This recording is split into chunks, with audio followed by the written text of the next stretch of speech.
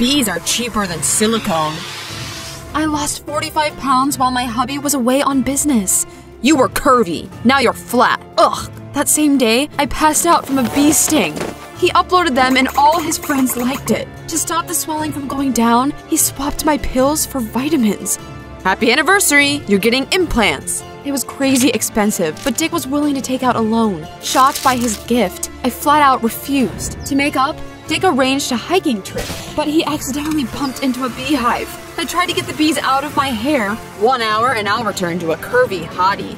I'd spent 2 weeks in ICU with no phone or ID.